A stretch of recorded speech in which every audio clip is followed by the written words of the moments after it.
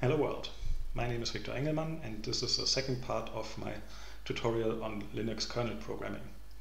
In the first part we've downloaded the Linux source code, compiled it and booted this laptop with it. And in this second video I want to go into the topic of kernel modules. Well, for example, drivers are kernel modules, and since the majority of code in the Linux kernel is for drivers, I think kernel modules are an important topic. Okay, the first thing that you need when you want to write a kernel module are the headers for your kernel. And most distributions don't install them by default, but they usually offer some package for you to install that contain these headers. On Manjaro, this package is named Linux-headers, and when I try to install them, it gives me this list of options which headers to install. But since I'm running on a self-compiled kernel here, I don't even have that problem. When you have compiled your kernel yourself, then you just have the headers, so I can just abort this. On different distributions, this package might be named differently. It might be kernel headers, or on the Raspberry Pi it's called Raspberry Pi Linux headers or something. So just Google it and I'm sure you will find the name of your headers package for your distribution. Let's write a little kernel module, and the classic example is the Hello World module, and credit where credit is due. This mostly comes from the Linux kernel module programming guide.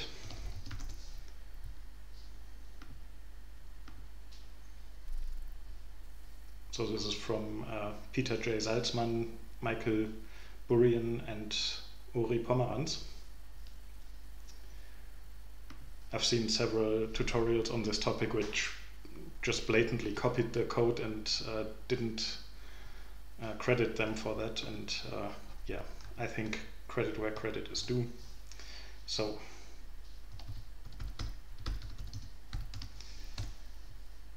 we start with a C file, because kernel modules usually are written in C, and a make file. I will load them in this nice little text editor called Kate that I use often. Okay. Now, how do we write a kernel module? Well, the first thing we need is we need to include the header file linux/module.h. And then we basically need just to provide two functions. One function that is called when the module is loaded, and one function that is called when the module is unloaded or removed. So the first one must return an int and be marked with init, and we can name that whatever we want. So for example, init hello. And it's important, although it doesn't get any parameters, so normally I would just omit this void here, but the compiler options that are used for compiling this force you to put this void here. Okay, so let's just put that there. And when we return a 0, that means, okay, this module has successfully been loaded. So if anything goes wrong, you might return something else, like a status message that says, I don't know, the device is busy or something.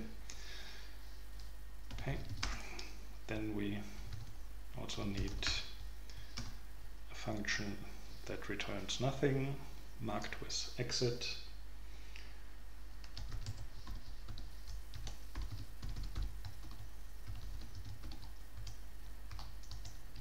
Okay, good.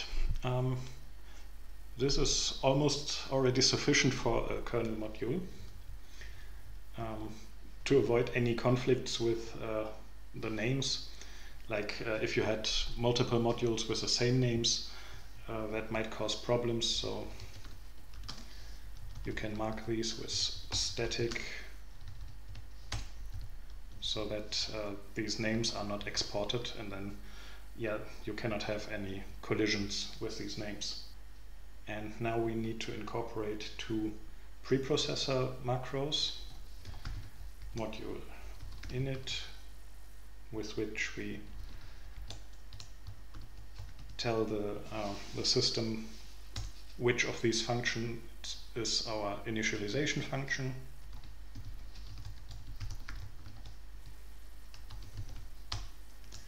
and which is our exit function.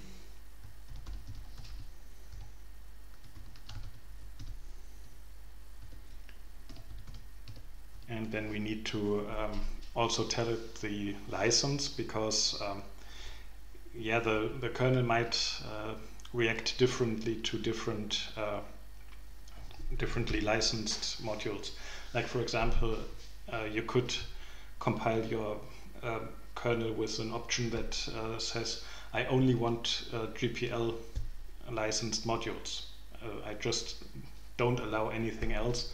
And then the kernel would just refuse to load any modules that aren't GPL licensed. So we need to tell the kernel about the license. Okay, now this would already be a legal module, but it wouldn't do anything. So since this is a Hello World module, it makes sense to print a Hello World.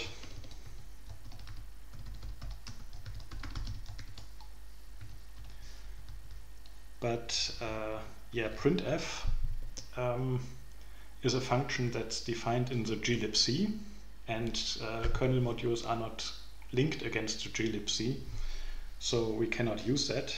But inside the kernel we have an alternative that's called printk, as in kernel.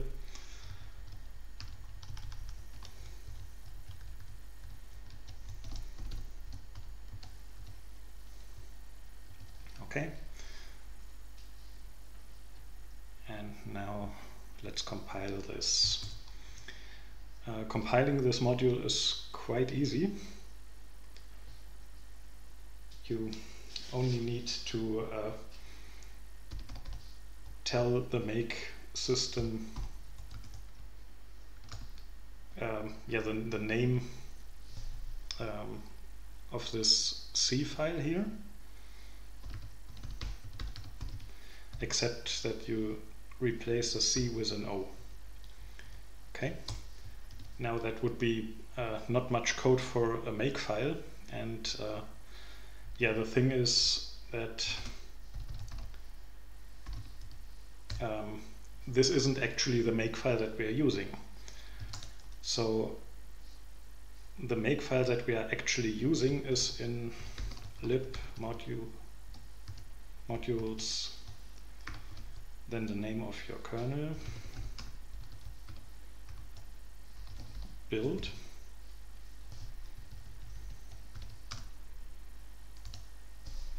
you see that here is a makefile in that directory, and when we call make with -c, it means that we actually want to run make in this directory, so then it will take this makefile, and then we pass a variable m, which we fill with our current working directory, yeah, just to tell that makefile to pull the this variable from that makefile here. Okay, I hope that makes sense. So yeah, okay, and this has now compiled the kernel module. Here this hello world.ko as a kernel object. That is the kernel module. And now I can load that module.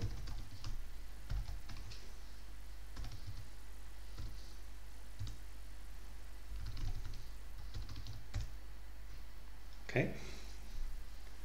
And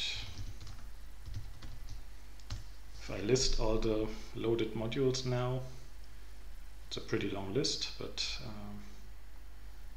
up here, the first entry, you can see that the kernel now tells me that Hello World is one of the modules that are currently loaded. And with rm mod hello world, you can unload the module again. Notice that for the ins mod, I gave it the physical location of the file, and for rm mod, I gave it the name of the module here, as it is in this list. But you might have noticed one thing when I inserted this module. There is no output here. It doesn't say hello world, although I clearly told it I want to print hello world. Now the thing about kernel modules is of course that they don't know in which context you will run them. So you might run them on an IoT device that doesn't even have a screen attached. So why would it try to put any text on your screen? The printk function isn't supposed to put text on your screen. It prints that text into the kernel log. You can examine that with sudo dmesc for display message. Okay, and up here there is our hello world, and if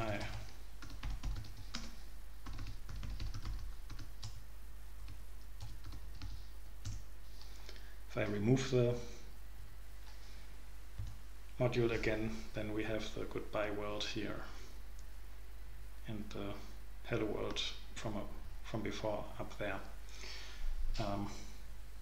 This kernel log, at least this part of the kernel log, runs on a ring buffer. That means you have these 16 kilobytes of buffer, and messages are just written into it.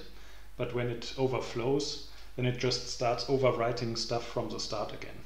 Okay, and with sudo dmessage -c you can clear the ring buffer. Now, yeah, this stuff here, that's from my sudo command, so that's just new stuff in there. And with -s some number, you can change the size of the ring buffer. Yeah. Okay. Now, like this, you see that you only have one .o file coming from one C file. If you want to have multiple source files, which of course is something that you normally do when you're programming, your code usually just spans multiple files, then you just give your module some name, like foo here, and then you take that same name, foo, with -objs for objects, and then you can list the object files that correspond to your source files in this entry for the list of objects that go into this foo project.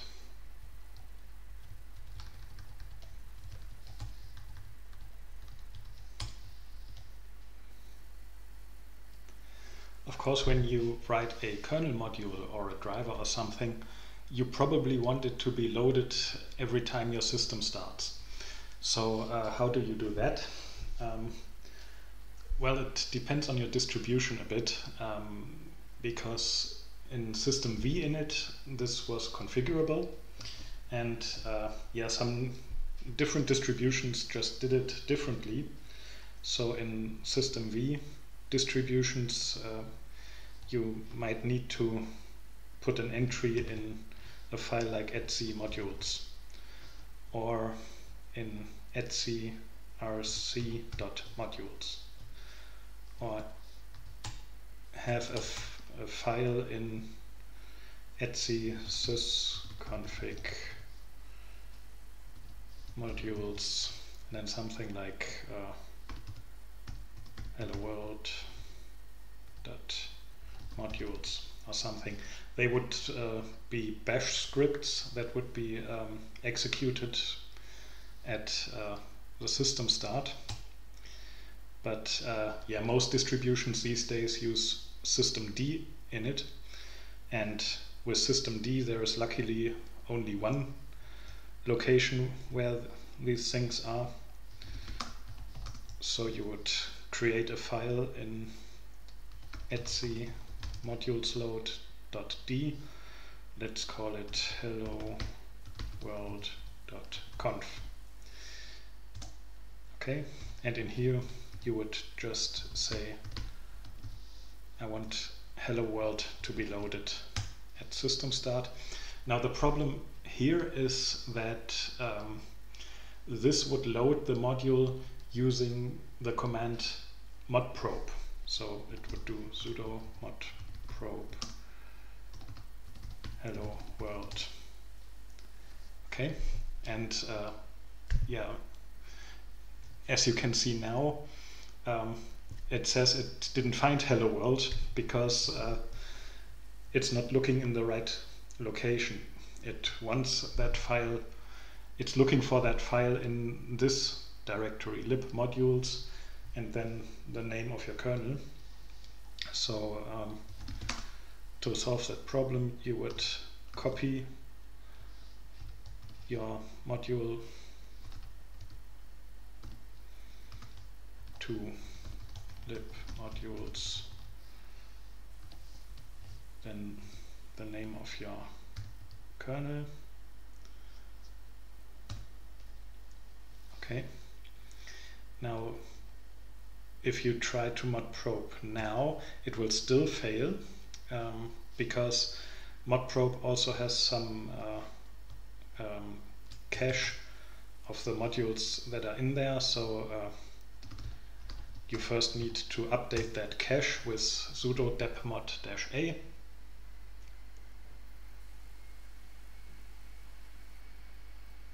Okay, now if I sudo modprobe hello world, this has now worked. So here is my hello world.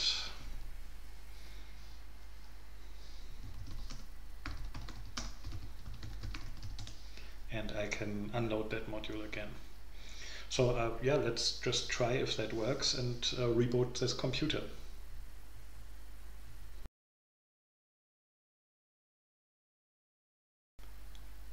Okay, the computer has now rebooted, so let's see.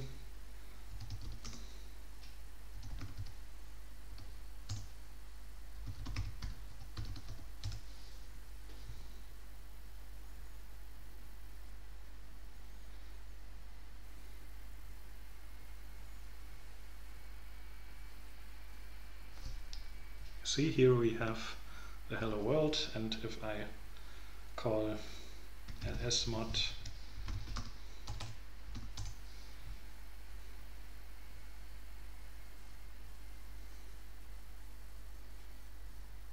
my might not be the first this time.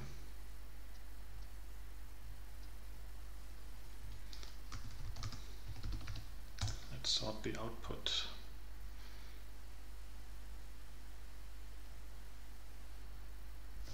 There, hello world.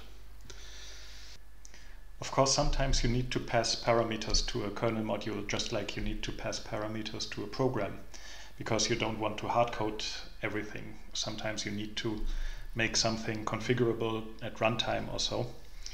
And Linux comes with some useful preprocessor macros. Module param. A name for your parameter, a type, and yeah, just put this to 0 here for now. I don't want to go into what this is right now. And if you want to, you can also give it a description.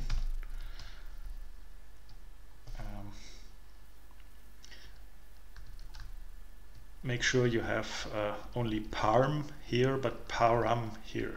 It's a bit confusing, but okay. So, description.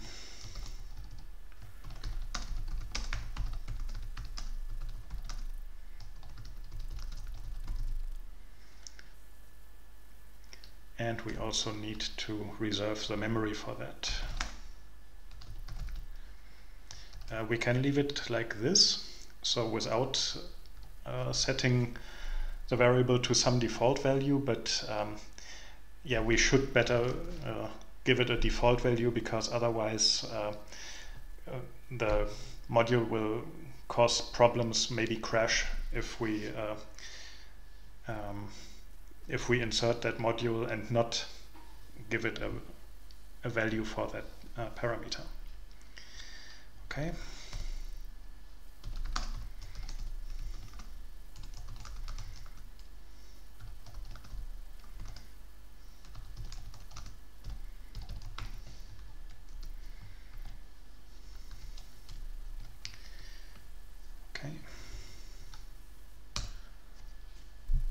Build it.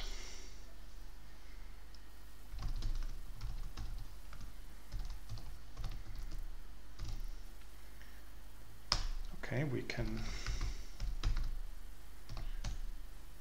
can now insert it without a parameter. And yeah, here's one hello world, because the default value was 1, right? So normally we print hello world once, but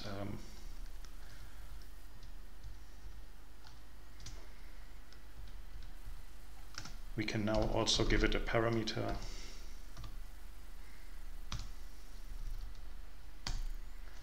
And now we have printed it 3 times. And when we want to automatically load this module now,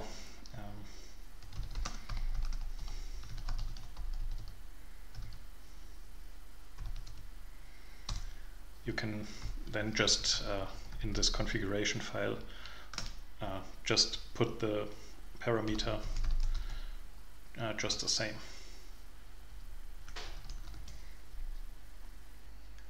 Okay, I think that's enough for this video. If you like this video, like it, share it, subscribe. And when you're watching these videos, please consider turning off your ad blocker. That would help me a lot. Yeah, next time I'm going to take this topic a bit further and turn this kernel module into an actual driver for an external device. I think that's going to be interesting, so definitely don't miss that. And until then, see you next time, and goodbye world.